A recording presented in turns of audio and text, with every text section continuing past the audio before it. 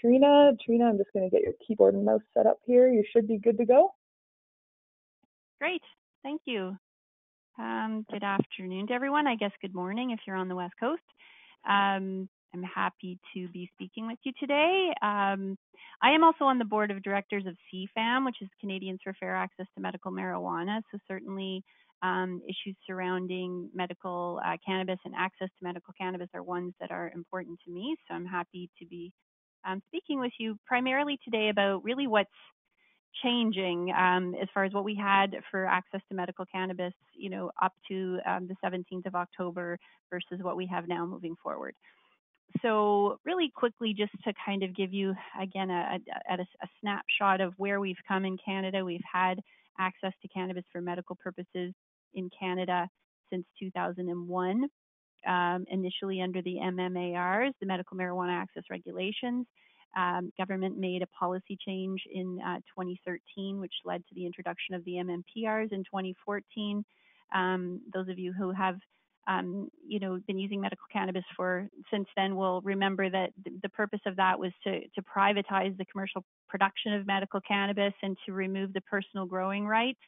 And as a result of a court challenge to that, we moved into the ACMPRs in 2016, the Access to Cannabis for Medical Purposes Regulations, those are the regulations that were in force right up until October 17th. So all of those regulations up until the 17th of October were regulations to the Controlled Drugs and Substances Act. So the CDSA contained prohibitions basically on activities with cannabis and all other narcotics. But now what we have as of the 17th of October is the Federal Cannabis Act. And so what's happened is that kind of all activities relating to cannabis and cannabis alone have been brought under the umbrella of this one piece of legislation. So we now have a very long set of regulations to the Cannabis Act. I think it's over 300 pages long. And one part of the cannabis regulations, Part 14 in particular, is called is entitled Access to Cannabis for Medical Purposes. So what happened as of October 17th is that the Access to Cannabis for Medical Purposes regulations, the ACMPRs under the Controlled Drugs and Substances Act were repealed, and the Cannabis Act and its regulations came into force. So just to give you a quick snapshot then of the timeline that has occurred with legalization of adult use cannabis, we had Bill C-45 introduced last April, passing the House of Commons in November, passing the Senate and getting royal assent in June. Then we saw the regulations in July, and everything basically came into force on October 17th. So moving forward now, what will be relevant, I'll talk about this in a little bit more. There'll be some packaging and labeling changes mandated by next April for medical to bring them in line with adult use. There'll be introduction of regulations to allow edibles and concentrates to enter the legal framework. That will happen at some point no later than October 17th next year. And then at the 3-year mark, there will be a review of the Cannabis Act and an assessment of, how things are going. And that will be an important one for a review for medical cannabis patients, because it will probably also involve an assessment of what purpose the medical stream serves and whether it should continue. So yeah, as I said, ACMPR replaced by the new cannabis regulations. Specifically, Part 14 of those regulations is the part of the regulations that addresses access to cannabis for medical purposes. And if you were a medical cannabis patient, either growing your own medical cannabis or purchasing it from a licensed producer or having somebody grow for you under the ACMPR, those authorizations automatically transition forward into the Cannabis Act. So there's really nothing that you need to do.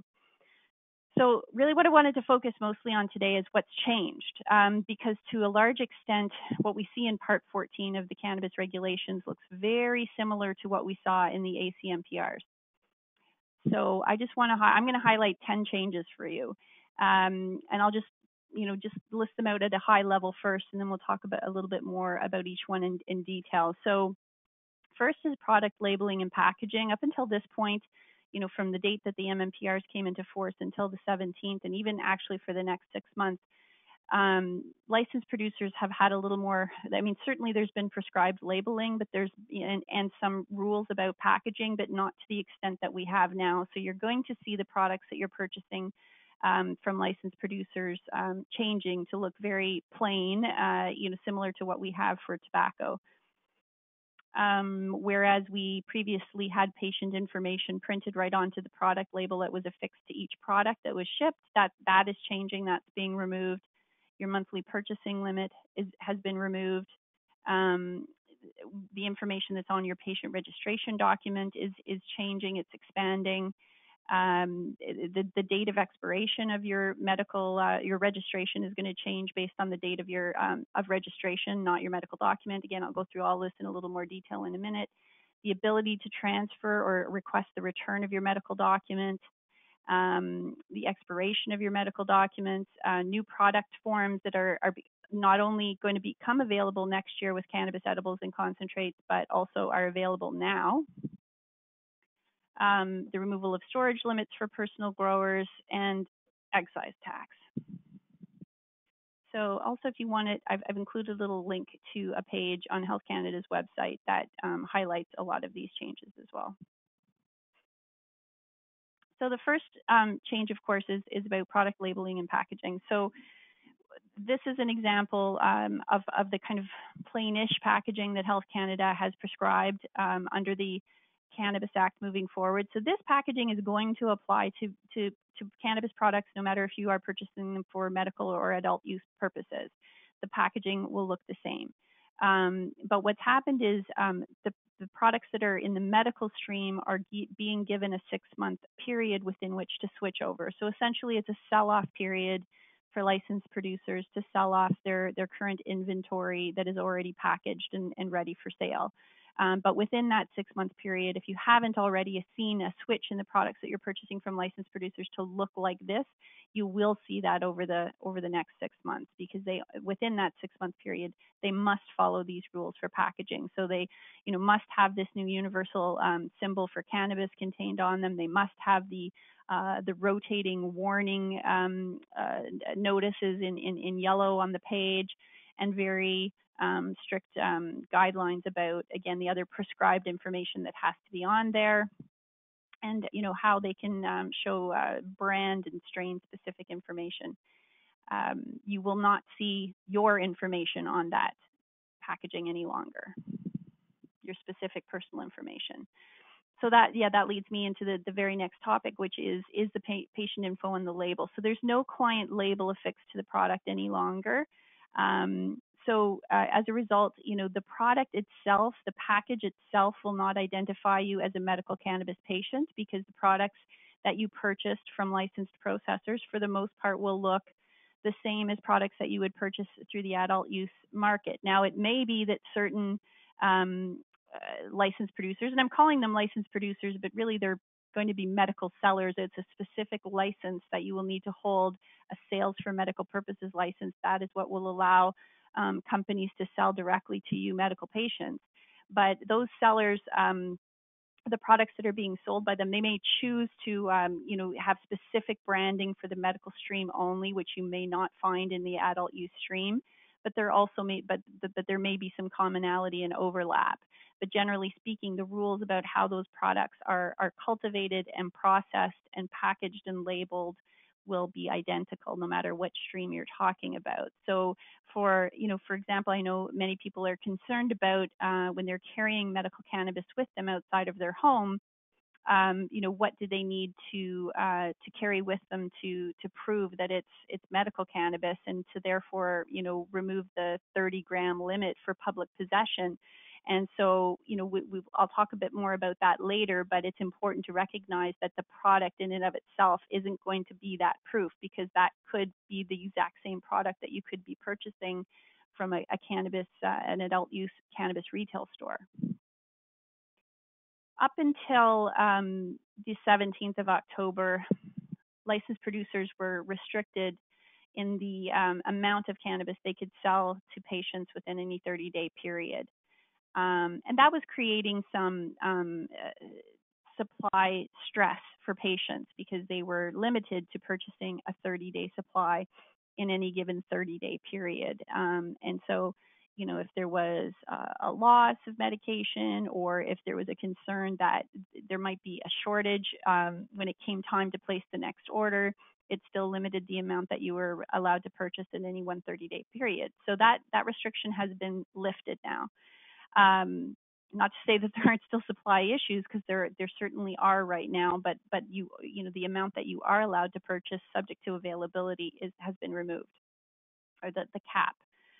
So the patient registration process and the information that you are receiving when you register with a licensed medical seller has changed a little bit too.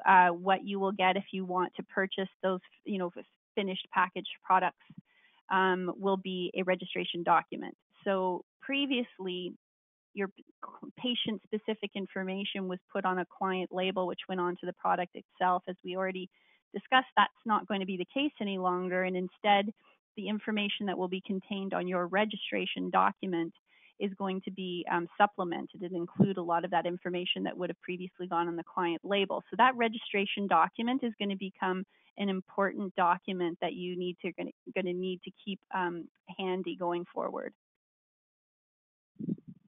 So, expiration of personal production registration. So if you are producing your own medical cannabis, or someone's producing on your behalf, there was a great deal of stress around the processing of renewal applications, and certainly a backlog, you know, with Health Canada, and some stress about if that renewal was not processed, what did that mean? Did I have to destroy my plants? You know, what's the result of that? So that uncertainty has been removed with this new section of the cannabis regulations, which says basically, as long as you submit your renewal application before the expiration of your current registration, it remains valid until you get a decision from Health Canada about that renewal. So you don't have to worry if the actual expiration date passes and you still haven't received a response to your renewal request.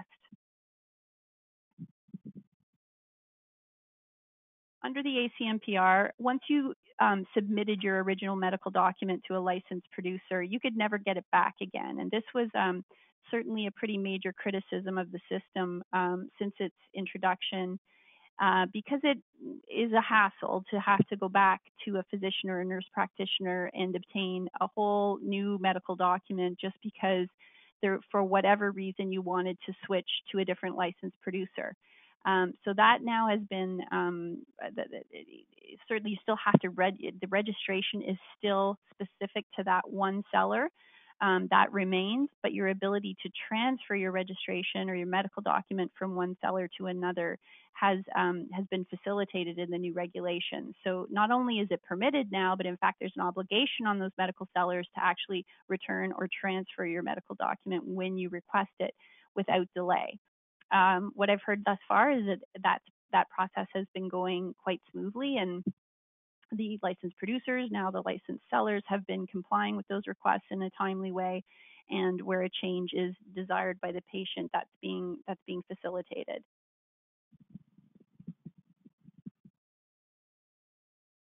So we still have quite restricted product types available under the Cannabis Act for now. Basically, the forms of the types of cannabis that are able to be sold in both the medical and the adult use systems are restricted to dried cannabis and cannabis oil with a limited concentration of 30 milligrams per milliliter. And that is going to be the case until we see edibles and concentrates come into force next year. As I said, the Cannabis Act mandates those regulations to come into force by October 17th. Essentially, if they haven't brought something into effect by those dates, these product types just become permissible without regulation, and that's certainly not going to happen. So we will see cannabis edible and concentrate regulations in force by October 17th next year, hopefully sooner. You know, I expect to see a Part 1 publication in the Gazette of these regulations at some point over the winter, hopefully in the coming months, with a consultation period on the regulations. And, you know, hopefully we can get these new regulations in force as soon as possible. Because certainly many of these new product types are are definitely highly anticipated by both the adult use and the medical streams. So, but the interesting thing is the way that those product types can be presented to consumers and packaged for consumers has been broadened somewhat. So, for example, we now have the ability to sell pre-rolls of dried cannabis, and that was not the case prior to October 17th. So there are some, new forms that we're seeing, and we're also seeing continued product innovation within those current restricted product types. So you may have taken note that Aurora announced a new product, Aurora Cloud, last week, I believe, which is, or maybe 2 weeks ago now, which is a CBD oil vape cartridge. So, next year when concentrates come into effect, we will see vape cartridges come online with higher levels of THC. But in the meantime, we do have it available in a CBD oil format. If you're producing your own cannabis or having a designated grower grow for you, in the ACMPR there were limits on the amount of cannabis you were allowed to store, and it was a formula that was patient specific based on what your medical document prescribed for you as far as number of grams per day, and also whether you were growing indoors or outdoors. But that's been removed. There is no storage limit any longer. I mean, you still have to grow no more than the number of plants that are authorized based on your medical document, but the amount of cannabis that you are allowed to store, which is cultivated from those plants, is unlimited. And that was basically just the federal government recognizing it didn't really make sense to say in the adult use stream that there is no limit federally on the amount of cannabis that you could store privately, but that there would be for medical patients. There's no real logic to that. So that storage limit has been removed. There are a few provinces, Quebec and BC, that have imposed private possession limits at a provincial level, but those restrictions don't apply to medical cannabis.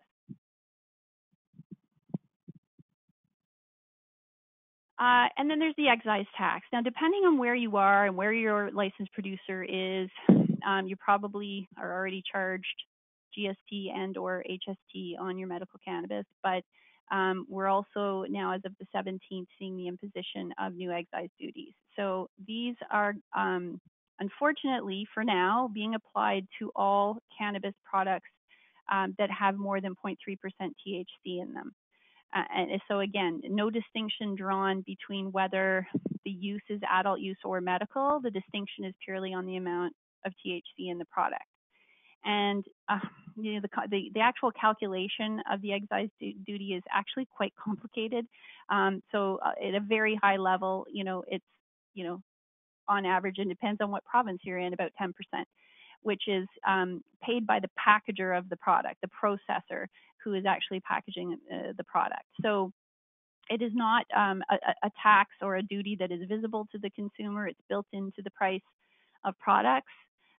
Certainly CFAM and others are advocating very strongly for the removal of excise tax from medical cannabis.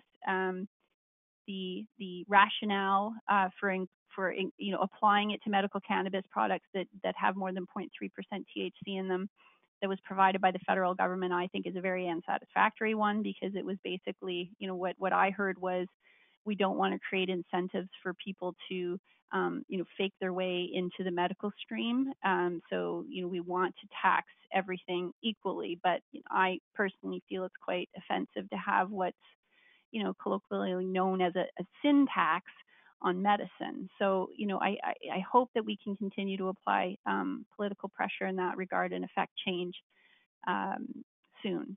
And in the meantime, several of the licensed producers have confirmed their intention to absorb that excise duty and not pass it on to patients. So in other words, not to raise the price of the products that they're selling to compensate for the additional duty that they're having to remit to the government.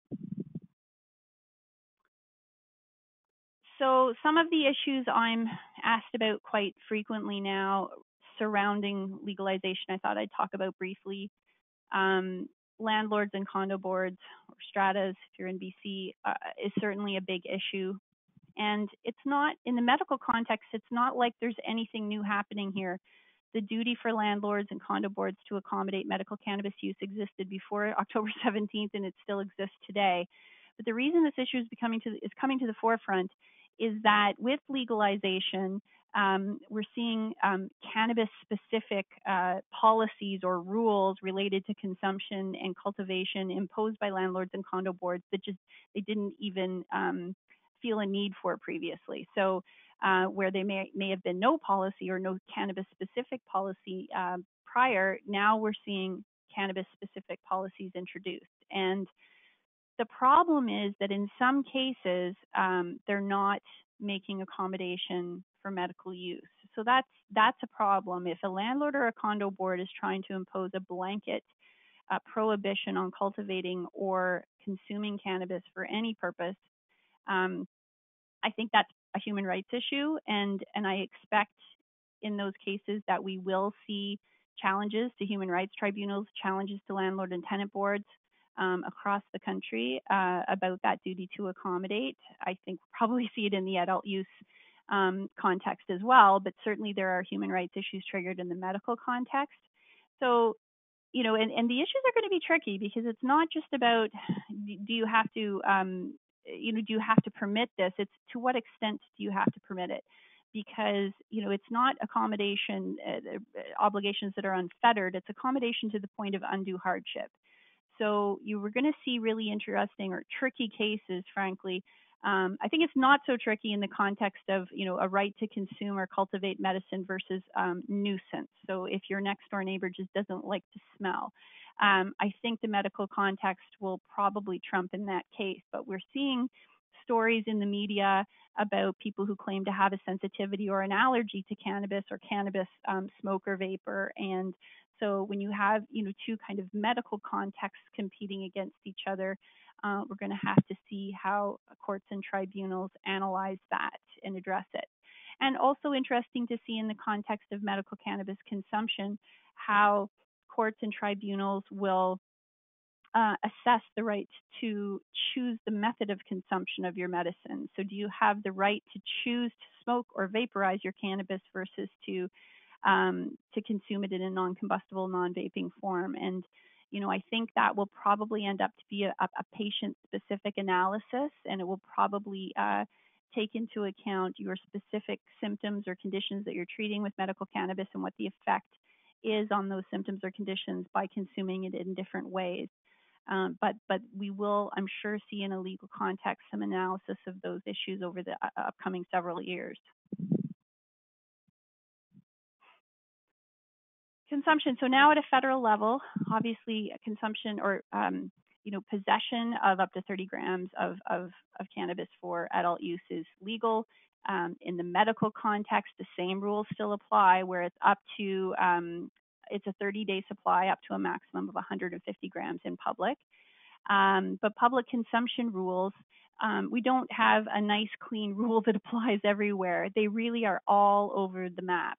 So generally speaking, you need to look to your province and you need to specifically look to your municipality for the rules about cannabis consumption, because they do vary. They vary from province to province. They vary from municipality to municipality.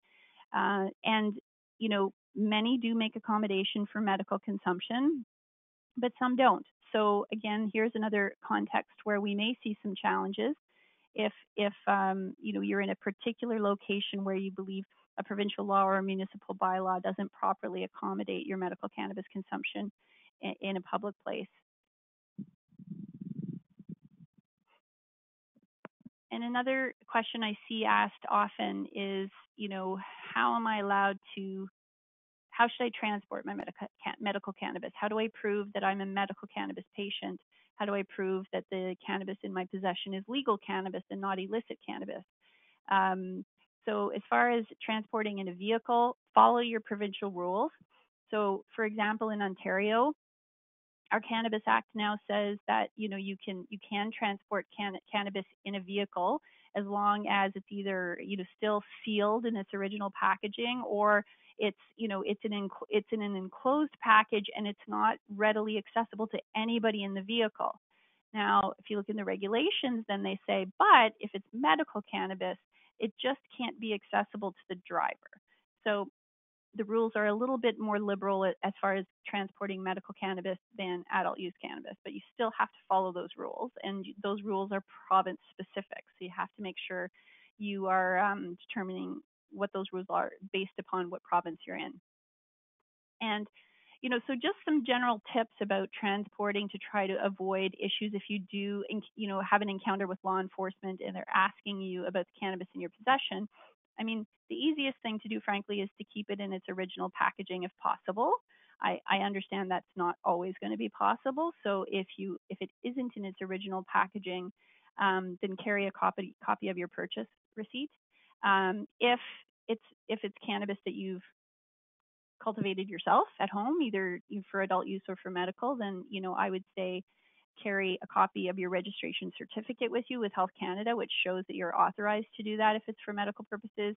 If it's for adult use purposes, carry a copy of your receipt where you purchased the seeds or the clones that were used to grow those plants. If you did purchase in the medical stream from a licensed seller, carry your registration document with you. Obviously the easiest thing would be to keep a digital copy on your phone that you could show if needed. Some people don't feel comfortable with handing over their phone to law enforcement. So if that's the case, then just keep, a hard copy in your glove compartment box or in your purse or, somewhere where you could show it if need be. So all that said,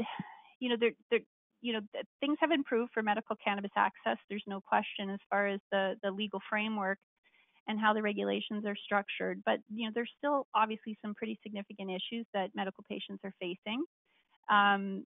Probably the most pressing one right now is that we're hearing many stories of licensed producers having shortages of inventory available for medical patients. So that's unfortunate, and certainly it has to be due in large part to the demand on those producers from the provincial distributors with whom they've signed supply deals for the adult use market. Hopefully we can get those shortages straightened out in short order. In the meantime, at least there is transferability of medical documents, but this is a problem right now. The continued lack of storefront sales. So I certainly had hoped that legalization would include the ability for medical cannabis to be sold within pharmacies. We didn't see that. There's still a few roadblocks, ahead of us that we have to work through to make that happen. But it is something that is being worked on, and hopefully we will see that introduction of pharmacy sales of medical cannabis in the not too distant future. HST and GST, it should be zero rated as far as I'm concerned for that purpose as well, and it should not be charged on, just like it isn't charged on any prescription drug. But again, that's something that we're going to have to continue to advocate for. We're seeing certainly some progress and momentum as far as coverage under benefits plans, whether it's with the use of wellness allowances or pseudodins or other mechanisms. That the main hindrance here has been the lack of DINs for most cannabis products, but that's improving. But still, there's no question that the bulk of Canadians who are medical cannabis patients don't have probably coverage for their medicine, and the cost is definitely an issue, and that's something we have to continue to work on. Around leading up to legalization, we heard a continued and a repeated statement by bodies such as the Canadian Medical Association to eliminate the medical stream for cannabis completely. So it's going to be up to advocacy groups and patients to continue to let the government know why it's so important to continue to have a separate medical stream for cannabis. And there is an ongoing stigma, and there is an ongoing reluctance of many physicians to provide medical documents. So that's something that we're going to have to continue to work on too, improving education, expanding the evidence base that would help cause more physicians to feel comfortable enough to provide medical documents to patients. So that's really all I had today. And that's so happy to answer questions that anyone has at this point. Yep. I do see a question. Oh, sorry, Allison, go ahead. No, that's okay. I was just going to jump in just to remind everybody just to make sure everybody knows that you can ask any questions to Trina by typing into the questions panel in your GoToWebinar panel. And now's the time to do it. We got lots of time for questions. So yeah, you can see the questions there, Trina? Yep. Perfect. So Go right ahead. Yeah, will my doctor be notified if I transfer LPs? I think that's probably a question that you want to ask the specific licensed seller that you're transferring to, what their because there are obligations on sellers to verify the medical document and to confirm its validity, and typically that's done by reaching out and contacting the doctor's office directly. So that is typically done, when the registration, the initial registration occurs. Whether or not they're doing that upon transfers, I'm actually not sure, but I think that's just a process issue that you would want to confirm with your particular seller that you're moving to. Next question was wondering about topical creams. So I think there are a few things that are, it's not technically permitted right now because it doesn't easily fall within the categories, the permissible categories of dried cannabis or cannabis oil. I think there are a few products on the market though that, and the problem with the oil is what the regulations say is that it has to be in liquid form at room temperature. So that forms another problem for calling it a cream. But I think there have been some innovative solutions and workarounds to that in the meantime with, refrigerating, and it, becomes solid when it's at refrigerated temperature and things like that. But it's a very limited availability right now. So I think, yes, as we move into concentrates and edibles, I would fully expect that topicals will be part of that, and they will enter both the medical and the adult use streams next year at some point. And the other question was, are we able to get topical cream from other provinces and receive it via mail? So in the adult use market, no, there's going to be no kind of cross-border delivery. Online stores will be required to only sell to people with addresses within that province. In the medical stream, it's regulated federally. So no matter where the licensed seller is that you are registered with, it doesn't matter where in Canada they are, they can ship to you. And again, the types of products that will be available for sale will be consistent whether we're talking adult use or medical. So we will, when we see those types of products coming online and be available through the new regulations, they'll be available in both streams. What are the differences with driving while using cannabis? I could be on high dose opioids and only need to do a field sobriety test. I'm not going to get into impaired driving today because it's not really what I do. I'm not a criminal defense lawyer, and it's not something that I'm focused on. Obviously, there's a great deal of concern over the changes that were made to impaired driving legislation federally in Bill C-46 leading up to legalization. In particular, the per se limits that are contained within that legislation and the requirement to provide a roadside sample even in the absence of any kind of reasonable basis for believing there's impairment. Those are things that are very concerning from a civil liberties perspective, and I do believe probably pretty soon after we start seeing people be charged under those particular provisions, we'll see charter challenges to them. And certainly there's no specific kind of carve out or special rules or anything for medical cannabis patients. And that's a problem for people who are dosing their medical cannabis on a consistent basis. So I think I'll just kind of leave it as saying it's problematic, it's concerning. And yes, certain substances, including cannabis, have been targeted specifically with these per se limits. And it certainly doesn't include everything that could possibly be impairing. So we're going to have to keep our eye on how those laws are applied, and there will be challenges to those laws. Discussions in looking at making recognition of medical users as simple as a health card.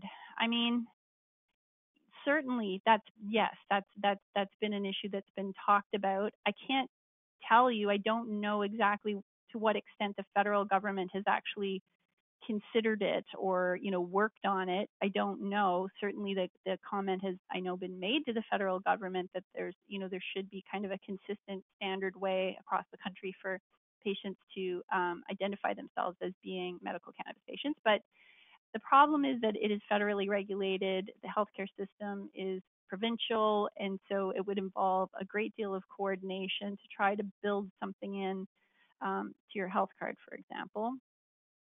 I know there have been companies that have, looked at maybe some type of card that could be a specific, like a medical cannabis card specifically that would be kind of universally recognized by law enforcement as being such and identifying people. Haven't seen actually anything of that nature come onto the market. So really the best we have right now is your registration document with the licensed seller that you're purchasing your medical cannabis from. So it's not probably in the most kind of convenient form of a card or something that you could slip into your wallet at this point, but that's the best we have at this point. So that's all the questions that we have right now. I don't know if anybody else wants to throw anything out there before we wrap up. Oh, I just saw one more come in there, Trina. Oh, there we go. Where there'll be a difference in potency between medical cannabis products versus adult use ones. That's a really great question that we don't know the answer to yet. So I know that the federal government has made comments surrounding the fact that they certainly recognize that there may be legitimate reasons why medical patients would require higher concentrated products.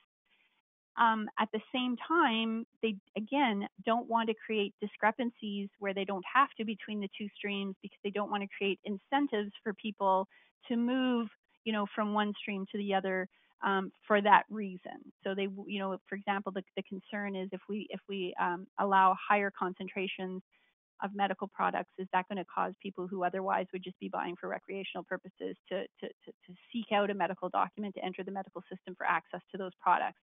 So I don't really know where we're going to land on that yet. We're going to have to see what the draft regulations say. We're going to have to certainly, there's been submissions made to the federal government that there should be no caps on either stream, and that really we should allow the industry to deliver the products to consumers that they're seeking. But that, of course, is going to be balanced against the public health and safety concerns and wanting to make sure that we're not unduly creating situations for people to unintentionally ingest more than they intended and to have a negative outcome as a result. So I'm not sure where exactly we're going to land there. There's lots of interesting issues to think about, and I would just suggest if it matters to you, keep an eye when those regulations are released in draft form and that consultation period opens, and then feel free to make submissions to the federal government in response to the position that they're taking on that issue. Okay, we have another question about medical cannabis when you are traveling to a state where cannabis is legal, such as California or Colorado. Can you take your medical cannabis with you? No. You cannot cross that international border into the U.S. with cannabis for any purpose in your possession. Cannabis, even for medical purposes, is not recognized federally in the U.S. So even if you are traveling directly into a state where it is, the problem is border control is a federal matter in the U.S., and they are certainly taking the position that you cannot bring any cannabis with you. So, that's a problem for medical patients. There's no question. And, if you are going to be in the U.S. in a state where medical cannabis is legal for an extended period of time, you might want to look into whether it's possible to get an authorization in that state so you could access it when you're there, but it can't cross the border between Canada and the U.S. with you without, exposing yourself to significant legal risk. And that's not just the U.S. Obviously, that's anywhere. So, I think probably every airport that you go to in the country now, I'm sure there's signage, basically reminding and warning people of that, just because it's legal here doesn't mean it's legal anywhere else, and don't take it with you. I guess that's it. Yeah, that's the end of our questions. Thanks so much to everybody who asked a question. There were some really good questions in there.